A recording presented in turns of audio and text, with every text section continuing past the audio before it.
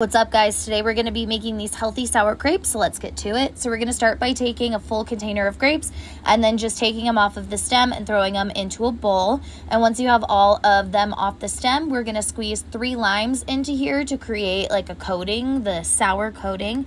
So once you squeeze all of those in, it's going to look like this, and you can see there's a ton of juice left over at the bottom. So just stir it so that they're all evenly coated. And once they're evenly coated, we're just going to take our grape, we're going to throw it in our sweetener, and then we're going to put it on a baking sheet, and we're going to throw those in the freezer for 3 hours, and then they'll look like this. Super easy. Bon appetit. Enjoy.